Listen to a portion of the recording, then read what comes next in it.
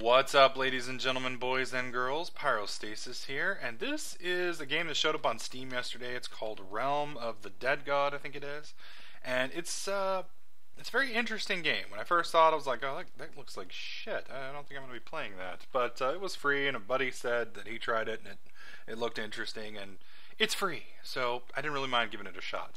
Now, this is an interesting game. The more I read about it, the more interested I got. For those of you who watch my channel regularly, you know that I like challenges. I like hardcore games.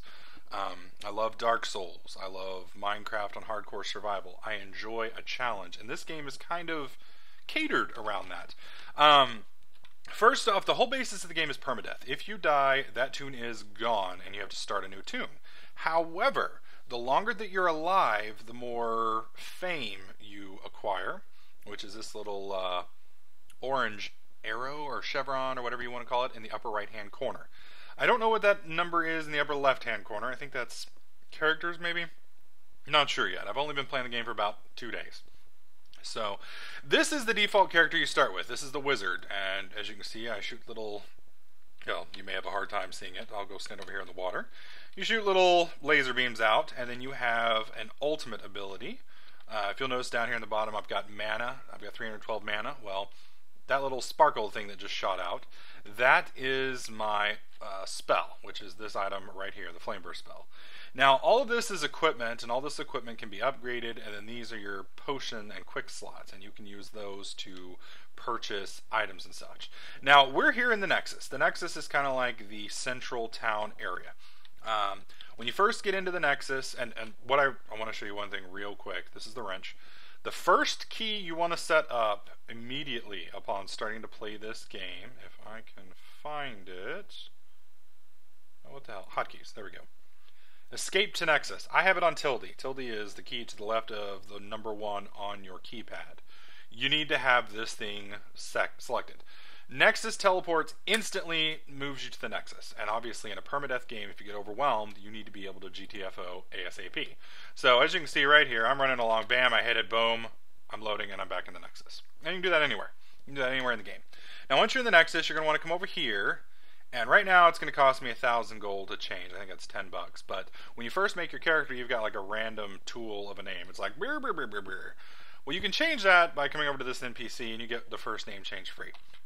This is your guild hall, which you can't do until you have fame or you join a guild. And then right here is the vault. Now, I don't quite know how the vault works. I do know you've got a series of chests, and I believe this allows you to store items that won't disappear on death. So if you get a nice item, you want to keep it, you come in here and put it here. I'm not 100% sure if it lasts upon death, but it makes sense that it would. So this is where you're going to want to go to store your items, and then obviously you can either teleport back to the Nexus, or you can hit your hotkey and boom, you teleport back. Now, these are all the cash shop items here that you can buy. They've got health potions, they've got pets, they got keys that do stuff that I don't even know what is. And then out here you've got the main area. Now, when I first came here, I thought this was the level ranges on these, but no, these are basically different servers where you can go in PvP. And there's a maximum of, or not PvP, PvE. There's a maximum of 85 people per one of these blocks. Well, usually in most games you're going to want to go to the place that has absolutely no people in it. So, I'd want to go over here to Beholder where there's only 22 people.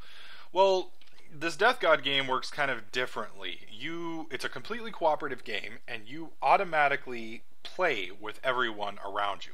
So you're going to notice in the bottom right hand corner there's a bunch of names. Those are people that are in my group, so to speak, and the groups automatically happen by themselves. So we're going to go ahead and go into Cyclops here. And as you can see, I pop out here, and I've got all of these people here in my group, and they're all the friendly little yellow dots here on the map. Now, I'm going to have a quest down here. This is to kill the Grand Sphinx. So you can actually... Whoops, I misclicked. Let me get back there real fast. We were in this one, I think. Okay, I don't have a quest marker here. There it is. Alright, so I've got a quest marker. I'm going to click on this dude, click here, teleport, and now I'm down here really close to my quest.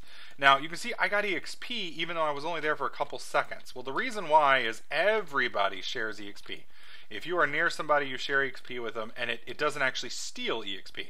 So if the mob's worth 100 EXP, everybody around you is going to get 100 EXP. If it's worth 200 EXP, everybody gets 200, etc., etc.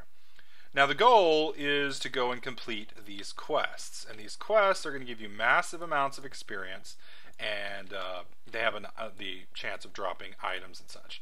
Now purple potions are mana potions, red potions obviously are health potions. It's very similar to Diablo.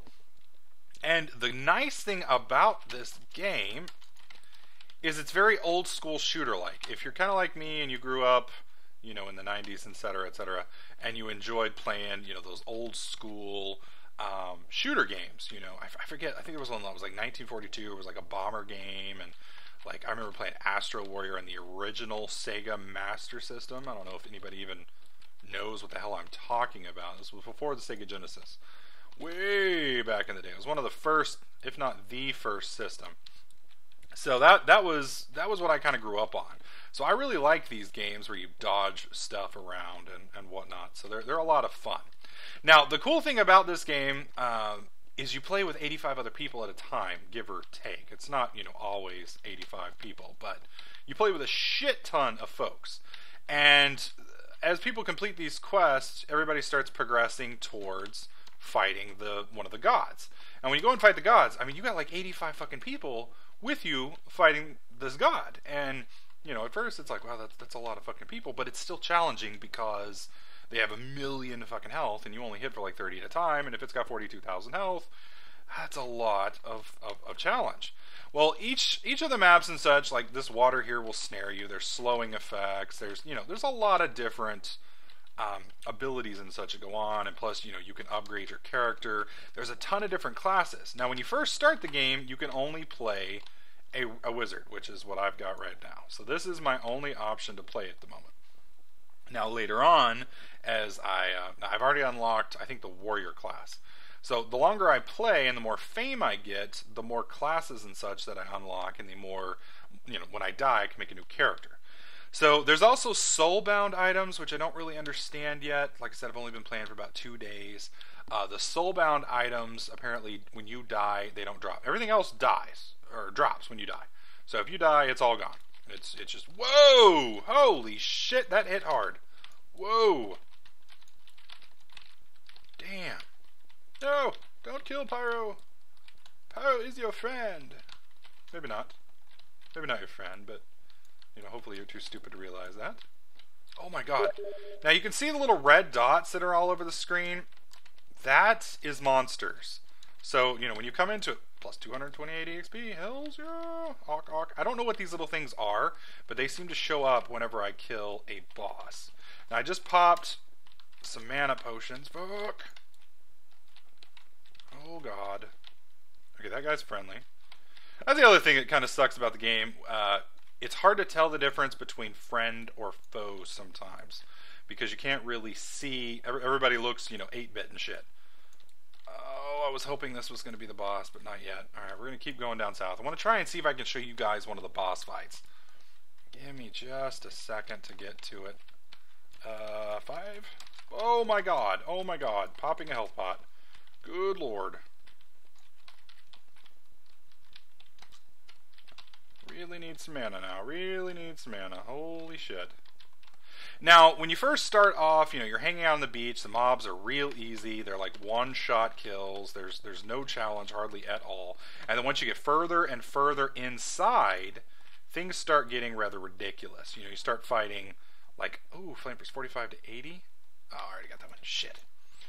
As you get further in, you start noticing more and more and more monsters. And like, just, they're harder to kill. And it starts getting ridiculous, and then more ridiculous, and eventually you get to the point where like you're fighting hordes and hordes of monsters. They shoot all sorts of magical abilities and such, and it just gets rather ridiculous. I'm going to teleport down to this guy.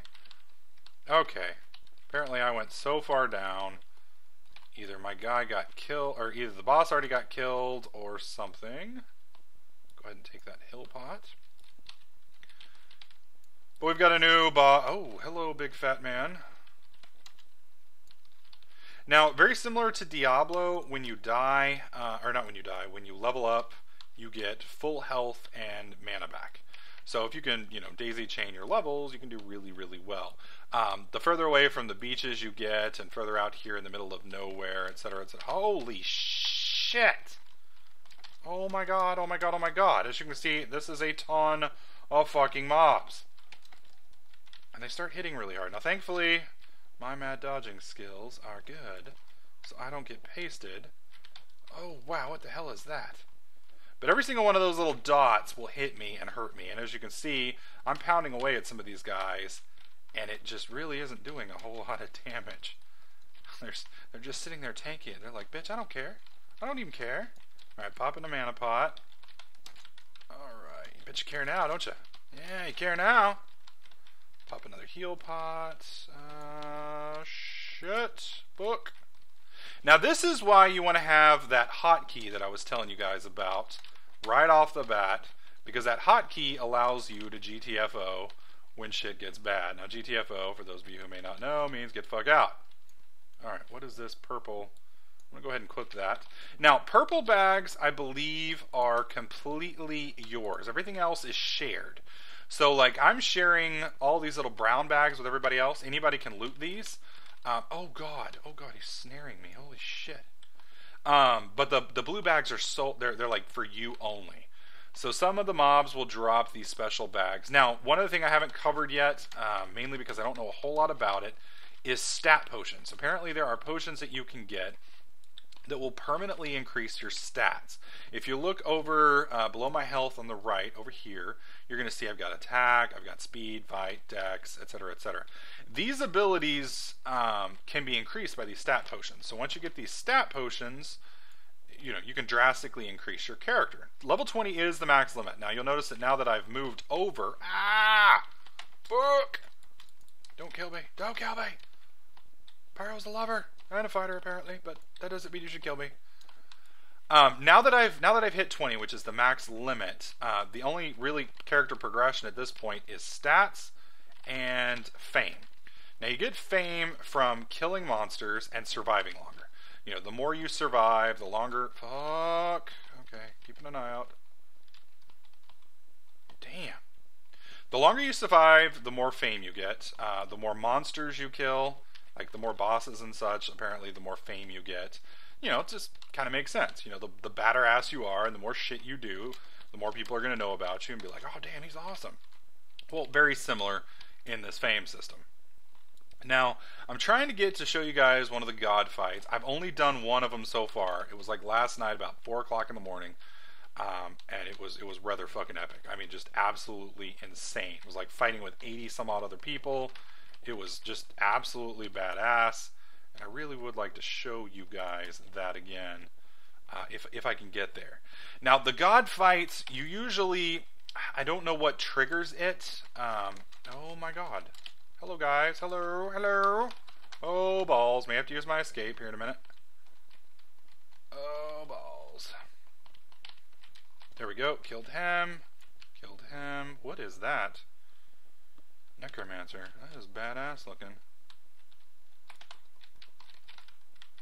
Now, you do have gear. All these little bags I'm picking up, you're going to notice I'm not picking up a lot of the gear. Reason why, I only have 8 inventory slots, and quite honestly, if I'm not the class, it doesn't at the moment really serve me a lot of good to pick up other classes' stuff, because I don't know what my class will be next time I re-roll. I think I've unlocked the warrior, but I'm not 100% sure on that.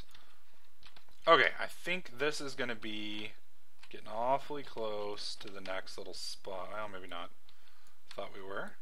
Now you're also going to notice every time you level and you hit like 20, or when you hit one of these new milestones, it shows in the whole general chat window in the bottom right. So everybody kind of tracks, who's what. There's also a leaderboard.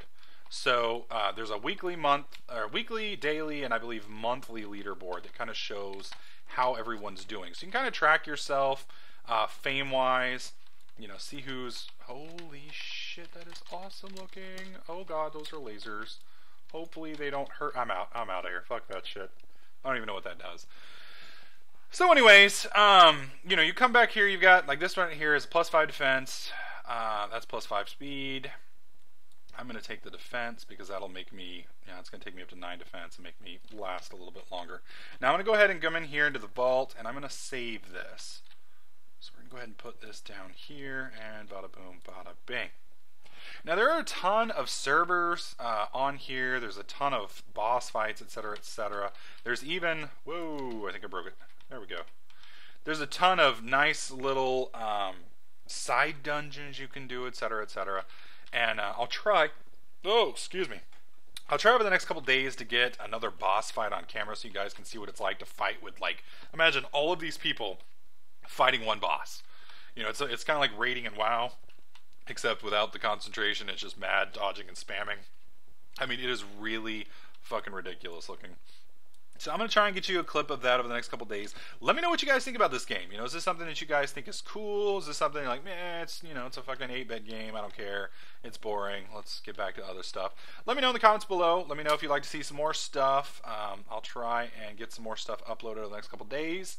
I'm going to try and get, what is it, Skyrim and whatnot recorded now before the stream. So anyways, hope to see you guys down on the stream. That's twitch.tv/pyrostasis. We'll be starting at 6 p.m. Central.